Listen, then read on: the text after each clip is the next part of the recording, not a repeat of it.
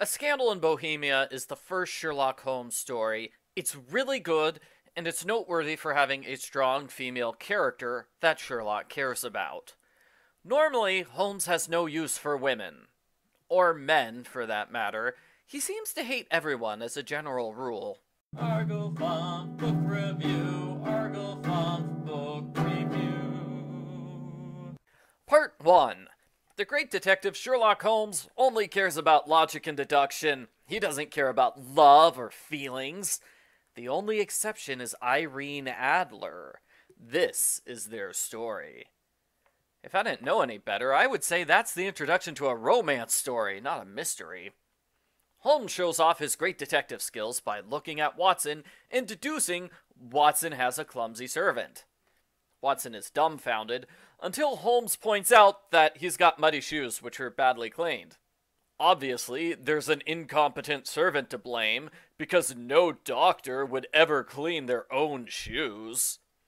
Holmes received a letter saying a masked man is coming to visit tonight on top secret business. Holmes analyzes the letter and determines it's from the country of Bohemia. The unknown visitor arrives.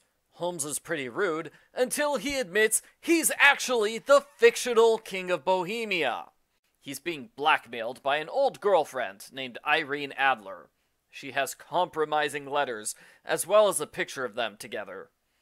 The king has paid 5 different people to steal the evidence from Miss Adler, but all of them failed. So Holmes and Watson are people numbers 6 and 7 to learn about these letters. So much for keeping the situation a secret. Part 2. I'm not sure why this story is split up into 3 parts. The other Sherlock Holmes short stories aren't split up.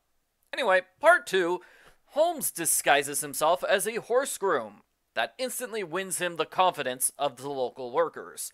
They tell him about everyone in the neighborhood, including Miss Adler. She never has any visitors except a lawyer named Godfrey Norton. Mr. Norton leaves her house in a frenzy. Shortly after, she leaves in a hurry. Holmes follows both of them to the Church of St. Monica, where they're getting married. They're having a secret wedding, and the priest forces Holmes to be the witness. This technically concludes the mystery. Now that Miss Adler's happily married, she forgets about her old boyfriend, the king. It's kind of ironic that the entire mystery would have been resolved on its own if Holmes had done nothing. Holmes still wants to get the letters and the photograph, so he reuses the trick that he used in the Darlington substitution scandal and the Answorth Castle business. It's kind of cruel for Holmes to tease readers by mentioning these mysteries that we'll never get to read. On the other hand, maybe it's for the best those stories were never written, because if he used the same mystery-solving trick in 3 separate stories, that would be repetitive. I would still read those stories, though. They sound interesting. Back to this story, Holmes's trick is to use a smoke bomb to make it look like there's a fire. This causes Miss Adler to rush to the hiding place where she's hidden the letters and the photograph. The second part of the trick is that Holmes disguises himself as an innocent person. He purposely gets injured in a fight. That way, he's taken inside Miss Adler's house to recover, and he sees the hiding spot. Holmes hears a voice speak to him once he goes home. This is a good cliffhanger, but come on!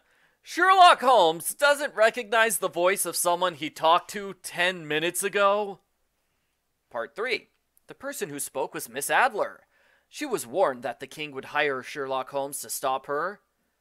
Who gave her that warning? We never find out. It seems like an important, unsolved mystery.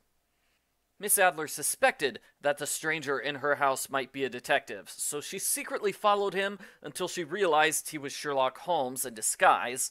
Then she quickly gathered her belongings and fled the country with her new husband. The King of Bohemia is perfectly satisfied with his conclusion, and he considers the case to be a success. Holmes does not. Holmes gets a photograph of Miss Adler as a keepsake. You can decide if he wants to remember her, or if he just wants a reminder not to be overconfident when solving cases. The end. Post-story follow-up. It is almost criminal how Irene does not appear in any other Sherlock Holmes stories. Stories by the original author, that is. She's a popular character in Sherlock Holmes fanfiction. because she rivals Holmes in intelligence, and there aren't many other women in the Sherlock Holmes canon, if we're being honest. Holmes made two mistakes in this case. First, he didn't get the photograph right away. He waited until the next day so he could do it with the king. That's an understandable mistake. He wanted his client to be there for the mystery solution because the client is royalty. Holmes did plan the fake fire in advance, though. He could have told the king to show up that night at 7:30, about 10 minutes after the fire. Presumably he didn't because the king might have shown up early and ruined everything by causing a scene. Holmes' second mistake is that he assumed he was in the clear as soon as he left Miss Adler's house. He started acting like his normal self and went right back home, even though he was still in disguise as an unrelated third party. He should have checked to make sure no one was following him, or he should have gone to a different location in order to complete his deception. Isn't it interesting that Holmes' first short story is a failure where he makes two mistakes? It's also interesting because the mystery element is mostly absent. We know who the culprit is the whole time, and it's impossible to guess where the photograph is hidden because we don't get a description of Miss Adler's house. The photograph is a cabinet.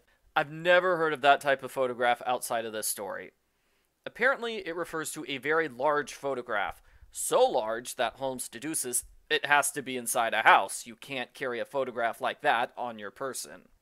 The story has two good lines, which I remembered years afterwards. Holmes says, "It's a capital mistake to theorize before one has data. Insensibly, one begins to twist facts to suit theories instead of theories to suit facts." That's a good line. Okay, Holmes is basically saying don't jump to conclusions, but it's so fancy. The other good line is Holmes' anecdote about the difference between seeing and observing. He asks Watson how many steps are in the staircase outside. Only a true observer can answer that question, not a mere seer. I will admit, I started counting steps and staircases after I read that. You know how many times that's come in handy? None. That's never been useful. Overall, it's a good story. It's one of the more memorable Sherlock Holmes stories. I last read it 6 years ago, and when I reread it for this review, I still remembered all the major details. It's a good thing that the Sherlock Holmes short story series starts on such a strong note. It definitely pulls readers in and makes them want to read the other stories. I give Sherlock Holmes: A Scandal in Bohemia a thumbs up.